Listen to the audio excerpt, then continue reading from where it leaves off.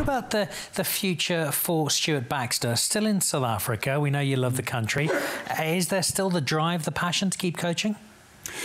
It's a good point, because I was speaking to a guy from UEFA today, because I've been offered a job back in Europe, and not with UEFA, by the way, but on the coach education.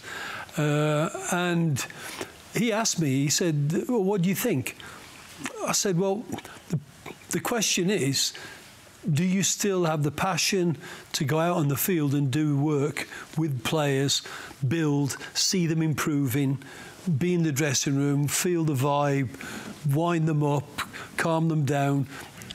Do you have that? Yes. Well, while I have that, I want to stay on the field.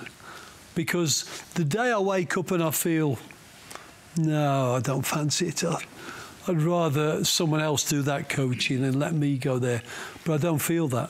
I feel that I want to be on the field. So I'll probably say no to that job. And then I don't know if it'll be South Africa. I have been offered a job outside of South Africa, in Africa, which is under consideration, and we'll see.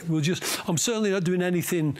I'm going to watch the rest of the PSL and the unravelling of the Premier League in England, and I'll watch that in South Africa. I'll have a holiday, and then I'll make a decision.